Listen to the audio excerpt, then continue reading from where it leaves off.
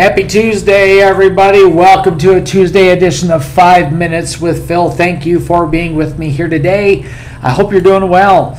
I hope that these 5-minute sessions bless you in a big way. In fact, you know what? There's a way that you could actually spread the word. And one of those is through our Facebook page. We have a Facebook page that is devoted entirely to nothing but 5 Minutes with Phil. And that gives you the opportunity and the ability to share every one of them. You can subscribe or follow that page so you never miss one.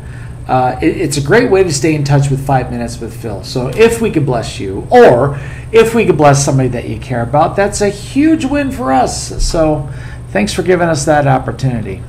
Now let's jump into God's Word for us today. We are in the book of Zephaniah. Zephaniah is one of those little books at the end of the Old Testament that a lot of people like to kind of skip over and so they can get right to the New Testament.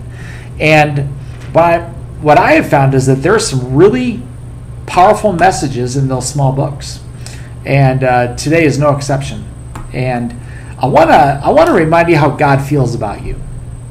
If there's anything that I think can shipwreck someone's walk with God, is having this distorted view of God's outlook on you and how God feels about you.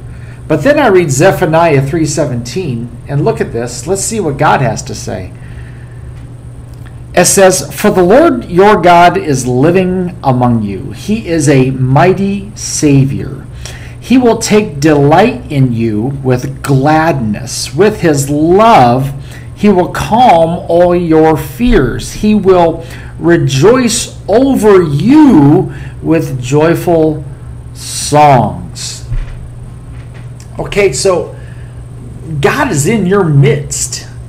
He is there with you. He is not some distant entity that you got to work yourself up into some spiritual lather in order to connect with him eventually. He's right there. There's an old song that says he's as close as the mention of his name. And he is right there. He's right there. He's in your midst.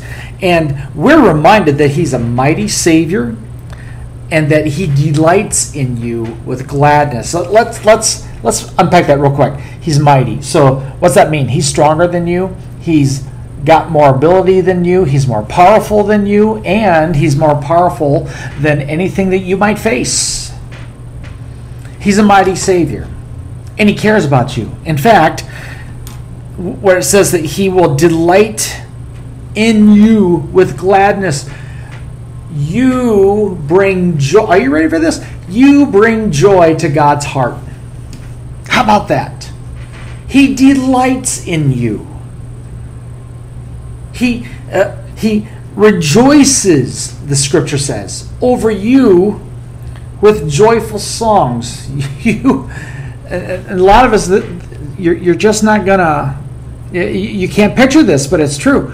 You make him sing. He rejoices because of you. You bring a God to smile face. You bring a smile to God's face. You know, the Bible says that he loves us with an everlasting love, a love that never ends. There's a preacher that once said, I believe it was Max Lucado, that said that if God had a refrigerator, your picture would be on it. But he very much cares for you. A lot. And today, if your concept of God is some kind of God who is mad at you, can't stand you, doesn't want anything to do with you, you bother him when you pray, none of that is accurate. None of it. None of it is true. None of it is accurate. It's not even close to truth. What's true is that God really cares about you and delights in you. And it would give me a lot of joy to know that every person who hears this today would understand the great joy that you give to God because he loves you. And I hope you live that out today. All right, gotta let you go. I pray that blesses you. I pray you have a wonderful day, and Lord willing, we'll see you again next time. Okay, take care. We love you. Bye-bye.